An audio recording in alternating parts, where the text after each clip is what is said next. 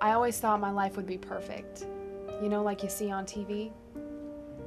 Remember the old sitcoms in the 80s? Remember how flawless everything was? Never a pile of laundry, a crooked pillow, a wrinkle or a stain. Every stick of furniture pulled from an IKEA catalog. Beautiful, smart, talented children. A loving husband and father who calls his wife sweetie and washes the dishes. The mortgage is never brought up and the grass is always green. I remember watching those shows as a little girl, waiting for the day when I would have that beautiful new home with vaulted ceilings and a white picket fence. I longed for those days, planned for them. I dreamed. But for anyone that's ever had a family, you quickly learn that the TV lies. There's no perfect family. There's only this. I hate you!